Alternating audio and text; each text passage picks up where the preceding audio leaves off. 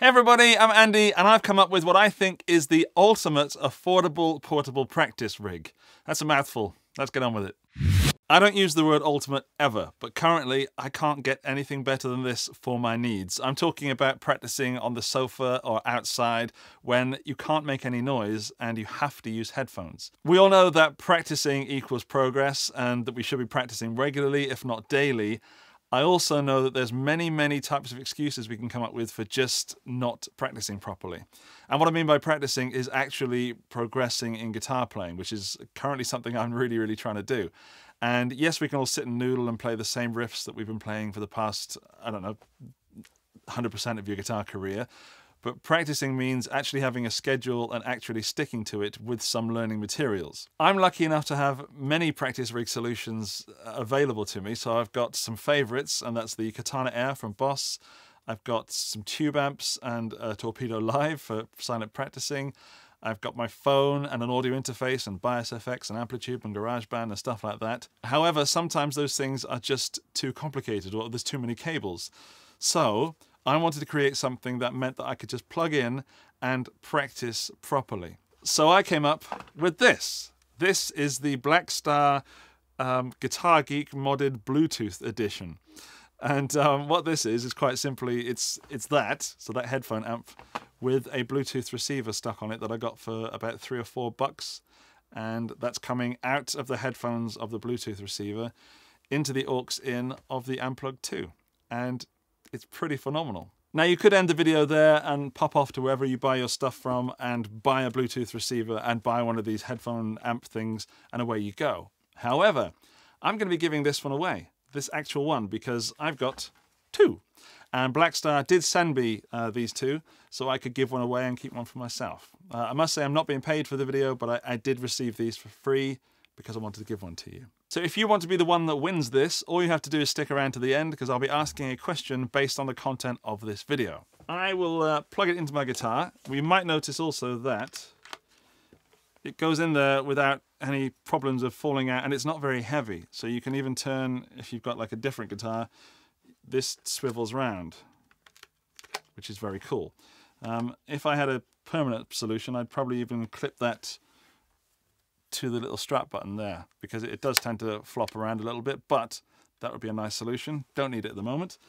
It also does fit in other guitars. Let's try that one, because it's the nearest one. So that one goes in there like so. If you were clever enough to put a different cable on there, then you could put it like that. So currently that won't. Will it fit in there? It won't comfortably fit in there. But it will fit in there. So if you've got a Les Paul or something, it will also go in there, but you might want a right-angled cable. But that's up to you. I'm not doing all the work. Let's plug it in and hear how it sounds. Now we have an issue that if I plug headphones into this, you can't hear what I'm hearing. So I'm going to go through, where is it? There. The Zoom H1N recorder. So I'm going to come out of the headphone out of the Blackstar into the line in of the H1. There we go. And then I'll plug my headphones into the Zoom. So you're not going to be hearing exactly what this sounds like because the Zoom does add a little bit of its own little nuances, sometimes noise. But I'll try and set it the best I can. On with the headphones, and this is how I practice.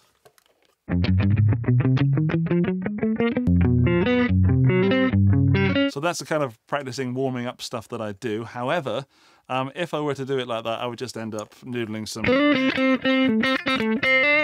pentatonic scales, and I definitely would not have a productive short practice. So this is where the Bluetooth receiver comes in. Turn it on. Okay, and now comes the clever part. Let's go for phone, settings, Bluetooth. It is now connected, and I go to my Dropbox, and I've got some backing tracks from Elevated Jam Tracks, and you can find those in the link beneath this video. They are absolutely superb and great for playing along with.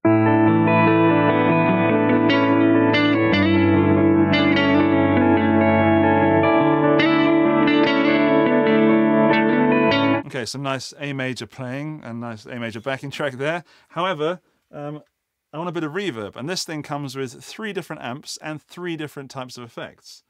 First is chorus. We've got delay. And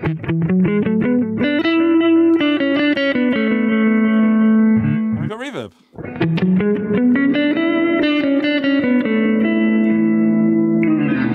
It also has 3 different types of amps. You've got clean, which is what you've been hearing. If you're really digging, you can get a little bit of bite. It's kind of tubey, dare I say it. Then you've got an overdriven channel.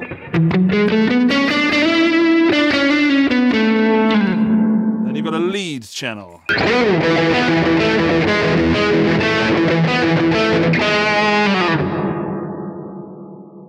So you've got 3 amps, the clean, the overdrive, and the lead, which do a really, really good job. Then you've got 3 effects. You've got chorus, delay, and reverb. And those 3 effects have 3 different settings. And you access those by pressing the effects button and then pressing the on-off. Let's take those off and talk more about the thing. Whew, it's getting hot in here. So this little device that I've built from 2 other devices has taken my practice regime from a little unmotivated sometimes, because I have to plug in and stuff, which is super first world problem, to oh, I can't wait to practice. I just sit on the couch and Bluetooth some backing tracks over. If 50 bucks is too rich for your liking, then you can get one of these, which is the Harley Benton Classic Rockplug, or one like this. This is about 15 bucks, taking the cost from 50 to about 20 bucks in total. There are many others on the market, not just the Harley Benton. There's some other unbranded stuff which is about the same price. However, in my opinion, it's worth it to shell out a little bit more money, because this actually sounds great and that inspires me to play. Finally, I'm going to tell you how you can win one of these ultimate practice rig things. All you have to do is answer a question and put your answer into the comments. The question is, what is the name of the provider of the backing tracks that I used in this video? What's the name of the provider of the backing tracks I used in this video? They're not associated with me. I bought the backing tracks. I asked for permission to use them, but I thought I'd give them a little plug because they're brilliant. A little amp-plug. All right, thank you so much for watching. I hope that you are enjoying guitar. I hope that you're practicing daily. I know I will be with this. It's the end of this video, but it's not the end of my channel. There are plenty more videos for you to go and see, so there's some floating around your screen now. My name is Andy, and I will see you in the next video. Bye-bye!